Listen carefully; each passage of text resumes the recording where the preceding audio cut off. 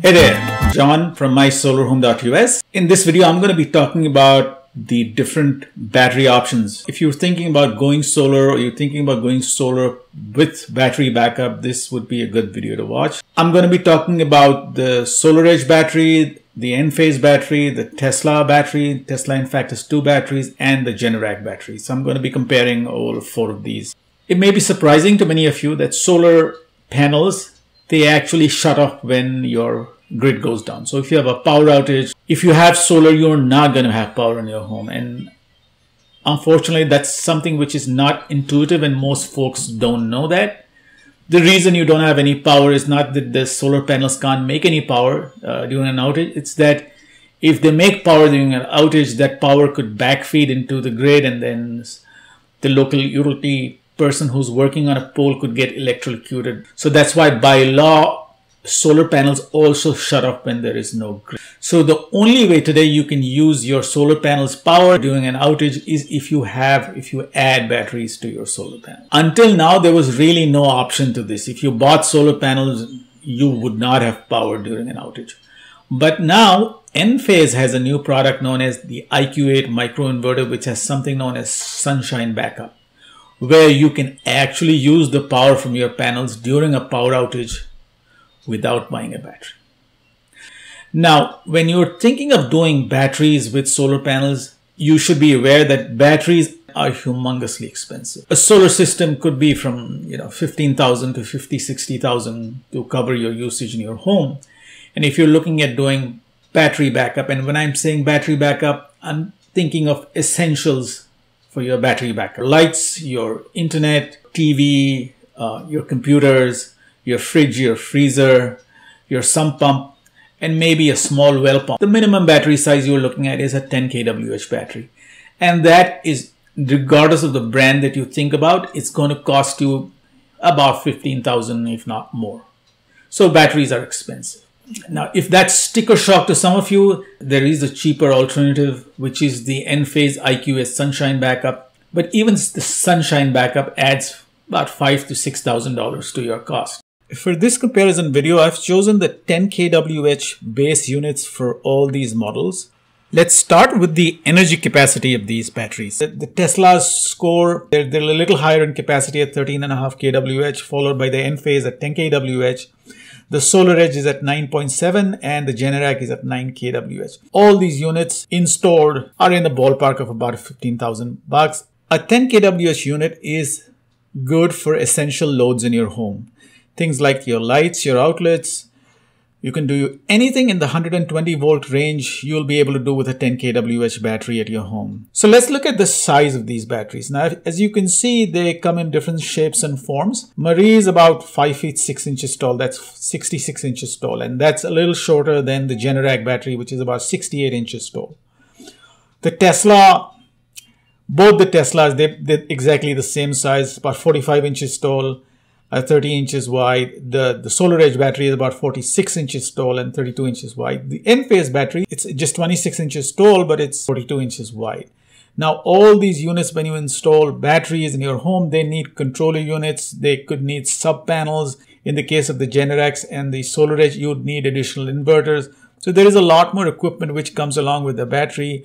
You should be looking at 7 to 8 feet of free space in your garage or in your basement. Now, almost all these batteries are, rated to be kept outdoors, but it's almost 100% advisable to keep them indoors or keep them in a very shaded location outdoors. These batteries, they come in different weights. I haven't gotten into the weights because it really doesn't matter. You're not going to be lifting these guys up, but once they get installed, they're going to stay in one place. So the next thing we should look at is what is the battery technology used by all of them.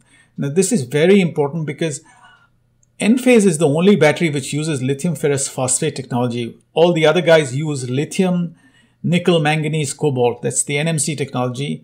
Now, NMC technology has got an advantage that the batteries are slightly smaller in size compared to a ferrous phosphate battery, and they're able to shoot out a little more power.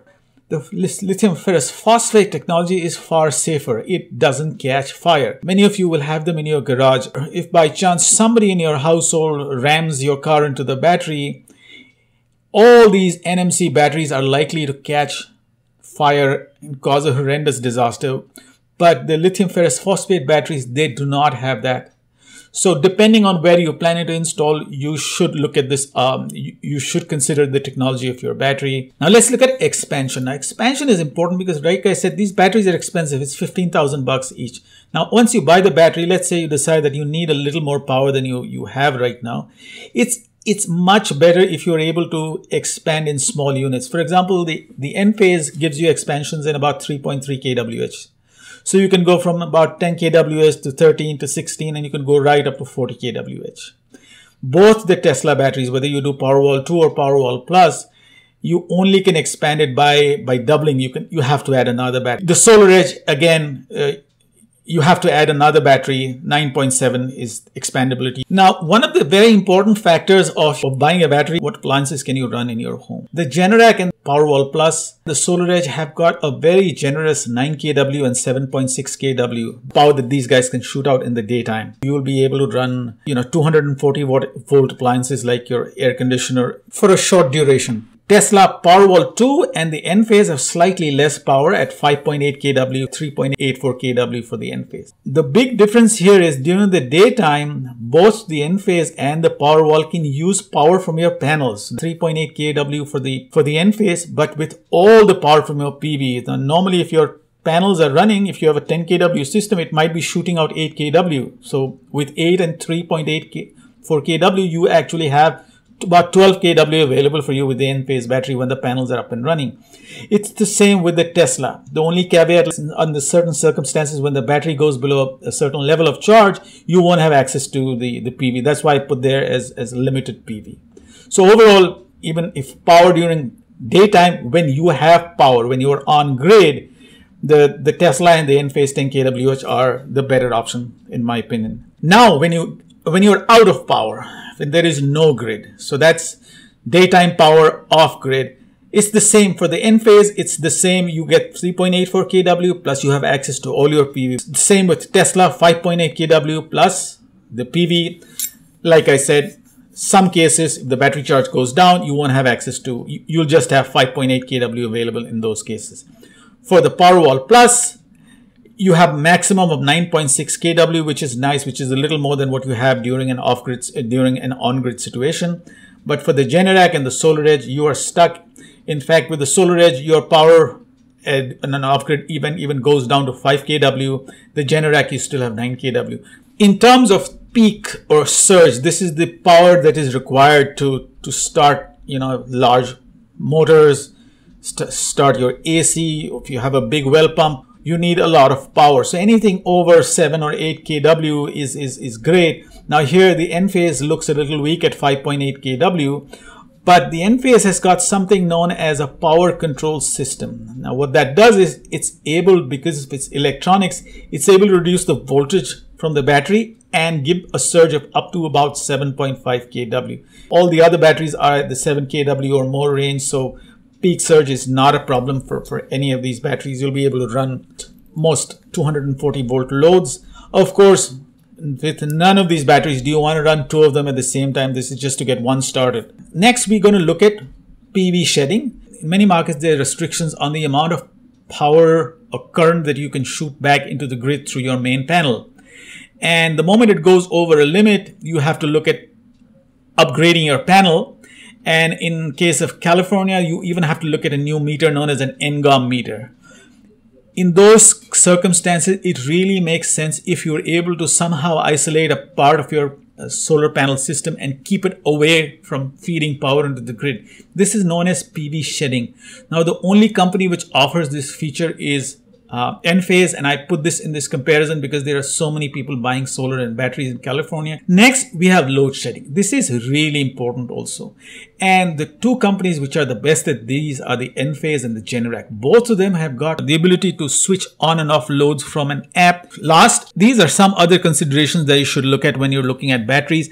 Enphase has got an additional 5-year warranty. All these batteries have 10-year warranties. That Enphase currently is the only one which offers you the option of buying another 5 years of warranty. But SolarEdge has got a wonderful EV charger option. So if you're planning to get an EV in the future and you're looking at storage, this could be the feature which gets you over the line, because everything is integrated. Now, in terms of generator access, Enphase gives you the ability to attach any generator onto the battery, and in even better, you can use your generator, your panels, and your battery all at the same time. None of the other batteries can you do that with. You can connect Generac generators to your Generac battery, which is great, but I don't think they allow you to connect to other generators. SolarEdge has got generator connectivity as well, and Powerwall has recently added generator connectivity. So overall, if I were to buy a battery, I would definitely go with the Enphase battery, but then I'm a little bit of an Enphase geek also. I really admire their R&D and the engineering and the excellent integration of the entire system. However, everybody is now moving into an integrated solution. So if you like Tesla, you would love the Tesla Powerwall and stick to their world, get the panels, batteries, everything from Tesla. The same thing if you're doing it from SolarEdge and you want an EV charger, do the whole hog with SolarEdge or do the whole hog with Generac. Everybody's moving into their silos and giving you a complete solution. It's very difficult to say that one is better than the other. You got to look at the package and decide which one makes more sense for you. I hope you enjoyed this video. Do like and subscribe. Thank you for watching. Have a great day.